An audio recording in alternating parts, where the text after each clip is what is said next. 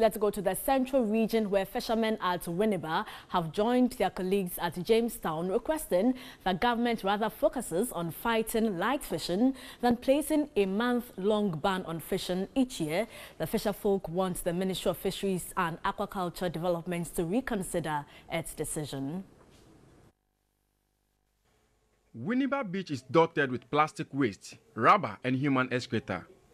One of the major drains that carries water from the community into the sea has been turned into a refuse dump. The fishermen walk through the refuse to the other side of the shore.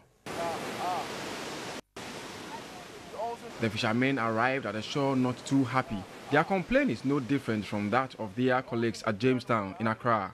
According to them, after the ban was lifted, it was only one canoe that had a bumper harvest a day after the ban was lifted. Next year, if the government wants to stop, you have to stop every canoe. Whether it's China, whether it's Ivory Coast, whether it's Togo, you have to stop every canoe from going to the sea. Then, after the 1 month, we will all see what will happen. But this year, you mean it didn't go well? No, it didn't go well at all. It didn't go well. But last week, they said you guys had a lot of fish here. Just one canoe. It's just one canoe. We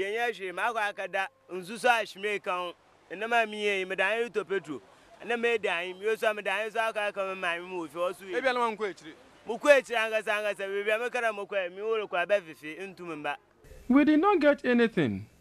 There was no bumper harvest. Even what to give to my mother and my sisters at home, I didn't get. According to the fishermen, the use of illegal fishing methods such as light fishing and chemicals are the cause of their problems.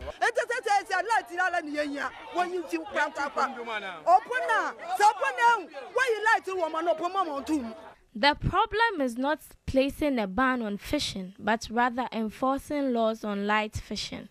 The fisher folks asked the Ministry of Fisheries and Aquaculture Development as well as the Fisheries Commission to strengthen their monitoring on illegal fishing practices.